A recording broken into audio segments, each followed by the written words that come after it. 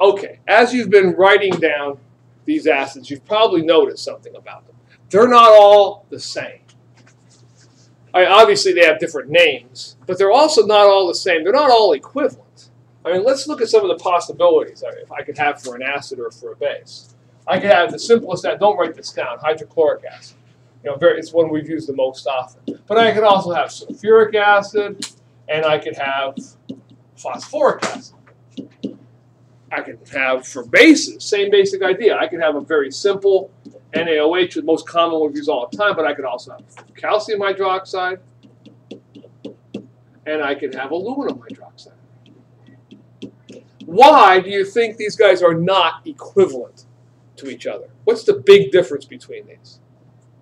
What do you think, Jared? More H's. Yes, these guys have more H's. Some guys have more H's or less. Some guys have more OH's or less. Here's the crazy part about this. As you're going to find when we talk about strength of acids, if I were to ask you right now, so who do you think is the strongest acid? H3PO4, right?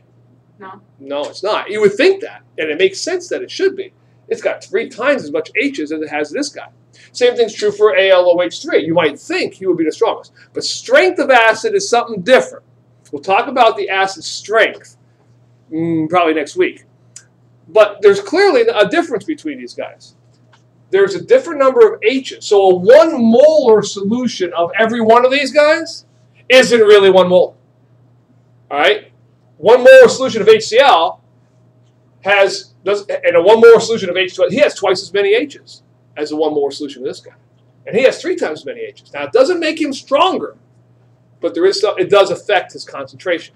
Okay, there's a difference between strength and concentration, and we'll talk about that, all right, as we go on with this. Strength of acid has to do with how well it breaks up in solution. So let's talk about, and by the way, the reason we have to take care of this is because it's going to, obviously, if I add 1 molar HCl or H2SO4 to 1 molar of one of these other guys over here, I better make sure that they have the same number of H's and OH's, or they're not going to work out the same.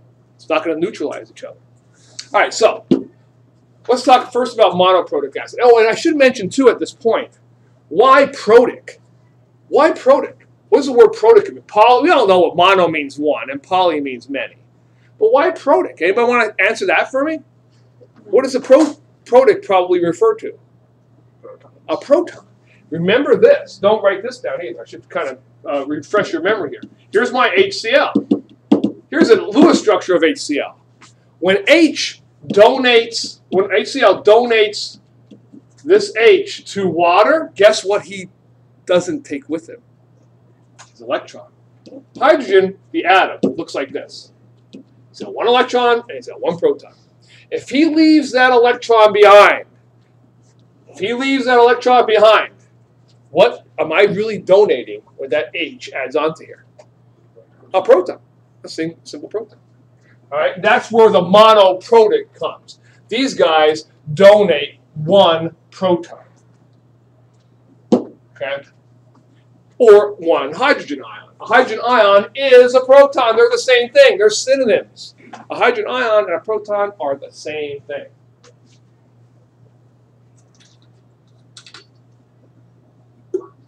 And that is what makes something an acid. Guys like this, HCl, HNO3, HClO4, and I chose those 3 for a reason. Notice I'm not looking at how many O's there are. I don't care if he's binary or ternary. All I care about is how many H's he has per molecule. That's all that matters for mono or diprotic or whatever.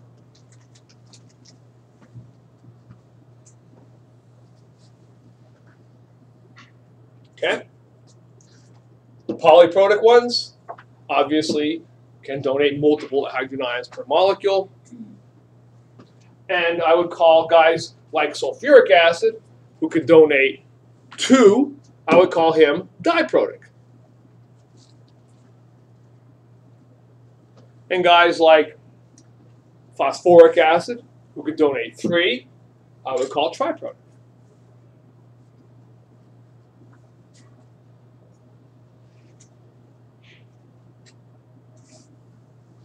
Because they can donate 3 protons per molecule.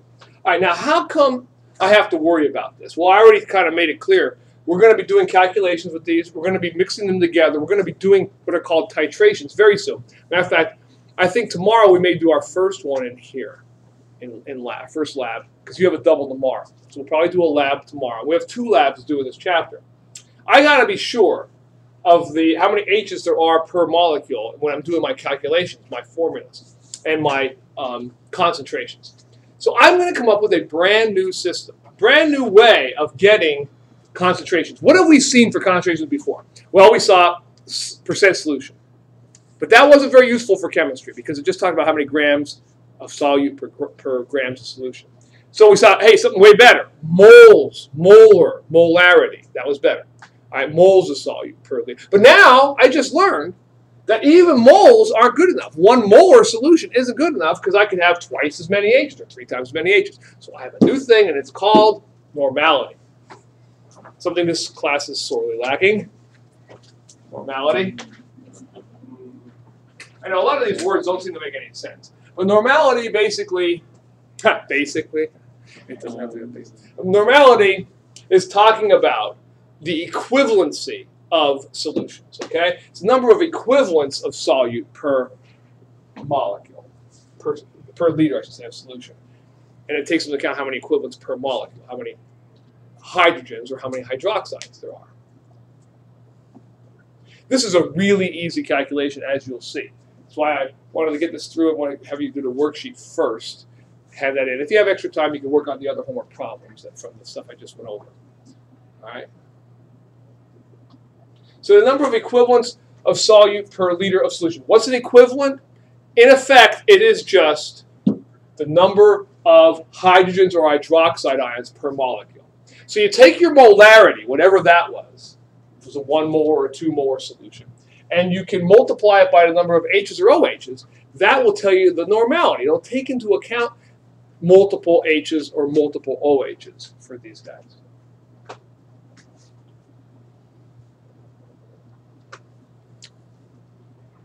Now to practice this, I just have a chart to do. We're going to fill in a chart. It won't take me very long because you'll see it's extremely easy. So copy that chart down.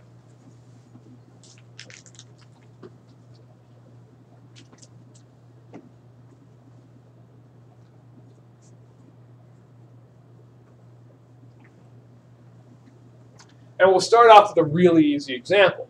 A guy who only has 1 H per molecule. A guy we've seen 100 times, hydrochloric acid.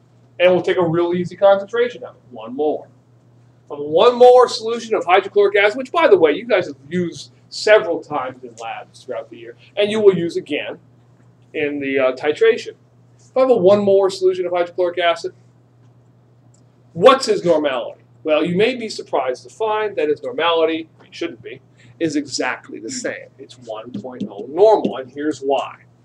1 molar is 1 normal because how many equivalents are, how many H's or OH's are there? 1. Only 1. So if I multiply 1 molar times 1, I get 1. It's that easy. Try this guy. It seems too easy. See if we can get you to make a mistake here. See if we can get you to make a mistake in this one. If I gave you a 2 molar solution of HNO3, what would his normality be? Yeah. It would still be 2. I don't care how many O's there are. I only care how many H's. There's 1 H. 2 times 1 is 2. That's it. So I didn't trick you on that one. That's good. How about this one?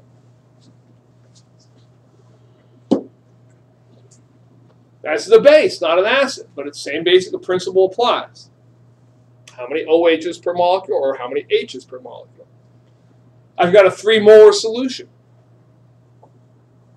How many OH's are there per molecule? 2. Yeah, so what am I going to get? 6. Everybody good with that? Okay. Couple more and I'll be done. How about this guy? H3PO4 and he's 2.0 molar.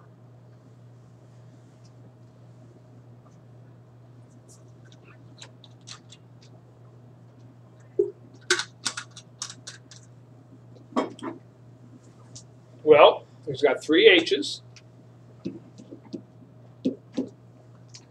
3 times 2 is 6.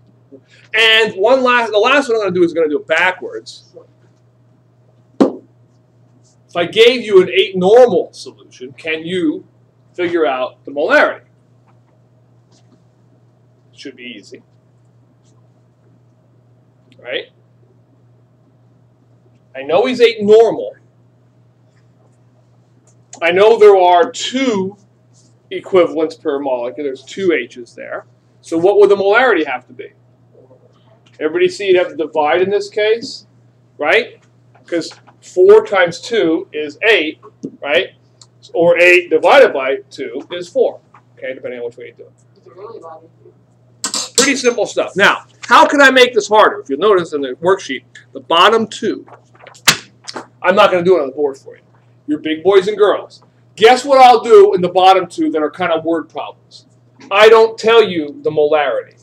I say you have 20 grams of HCl dissolved in this many milliliters of, what will you do? Moles per liter, calculate moles per liter, do the molarity first, and then times it by the number of things. I only have 2 of those. The rest of them are just in chart form like the other guys. Okay? Yeah. What's that equation? Molarity? Well, it's in your notes.